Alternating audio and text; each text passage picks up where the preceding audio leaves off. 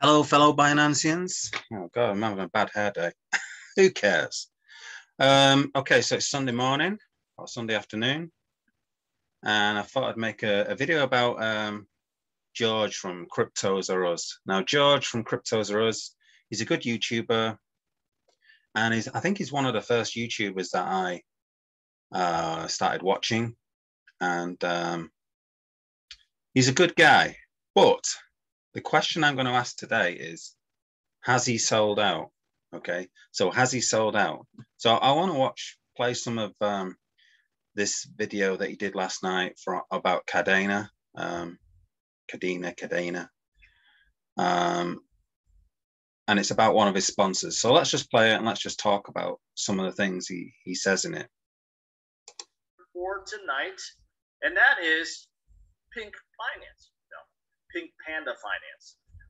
They label themselves as the future of finance. They are going to be an all-in-one wallet and DEX that's on top of the Binance Smart Chain, but it's going to be a pure mobile play on Apple iOS and, of course. So to say, like, to advertise a product that's going to be the Pink Panda, the future of finance, I mean, I find that a little bit hard to swallow, first of all. It doesn't sound like the future of finance, I've got to say. But let's just go on some of the things that George says about various coins. So if you don't know about George, some of the things what he does is he discusses a topic first, and at the end he always has a question and answer session that can last about 20 minutes, although I think he's started to cut it down recently. And normally what he does, he slates various coins. So he basically looks at a coin and says, oh no, it's got this, that's it, I'm not bothering looking at it. So the first thing that I can see about this Pink Panda is there's a number of zeros. Look at it. I mean, I'm going to lose count. There are a lot of zeros in this Pink Panda coin value. Okay. So it just screams of like being a meme coin straight away kind of thing. So, you know, normally he would get this kind of coin and people say, go on, have a look at this coin, George. And then he'd see that and just instantly turn off. But here he is, he's advertising it because he's getting moolah, okay? He's getting paid. So has he sold out? Okay, so let's carry on. Google Play, right? So what they want to do, why it's different than all the other finance plays, DEX plays, is because they want to make it really, really easy for anyone to get into coins that are listed on DEXs. Because right now, centralized exchanges, centralized apps are the ones that get all the attention. They're just really easy to use. And as simple as Uniswap or SushiSwap or EnergySwap is, there's still a learning curve, and Pink Panda wants to get rid of that. And they want to make it as easy as possible for anyone to basically download the app and track all their tokens and be able to trade on the DEX very, very easily. So according to them, they're going to be concentrating on community first. They have a token with real value. They are going to be obsessing over design and UX. We will see if that is true. Friendliest DeFi on-ramp and charities in their DNA. In fact, they made three charity donations ready. Okay, there you go. So charity donations and stuff. So this is another thing that George always pulls up on. So as soon as a coin mentions that they're charity, okay, he basically has a go at them. You know, he just says, well, you know, if they're charity, why don't they just give it to charity anyway? Why do they have to kind of do all of this? Okay, so he hates charity coins, you know, like Save the Whale, Save the Panda. You know, here we've got Pink Panda. You know, Save the Pandas in China. All of these things. He hates those coins, but here he is advertising it now. You know, a charity coin. So that's two.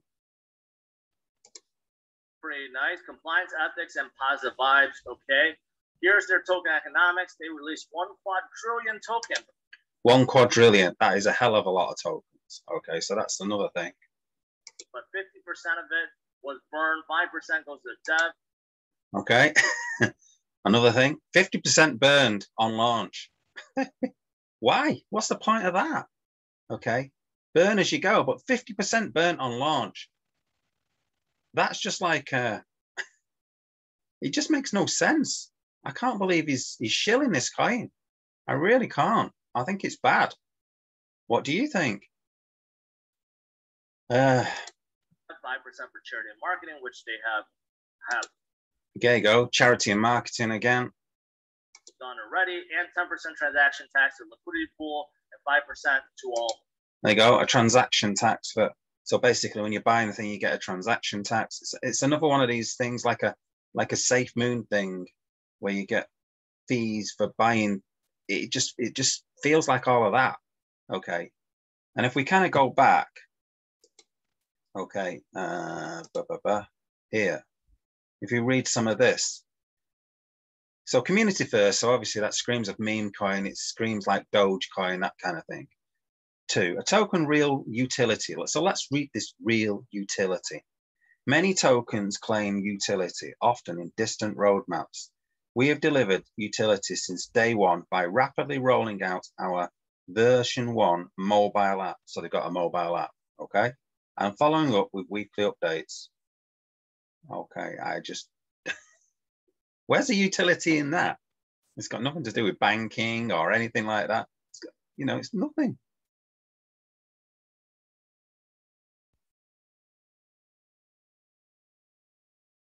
So I feel like he's just sold out here. How much were you being paid here, George, for this? That's what I want to know. How much were you being paid? So, do you think he sold out? That is my question. Do you think he sold out? By the way, I still think George is a great YouTuber. I'm still going to subscribe to him. I'm still going to watch him, but I think he made a mistake on this video, on this sponsorship deal. Okay, so I think the moolah got to him. This is a project he would stay clear of in a million years, I think, normally. So what do you think?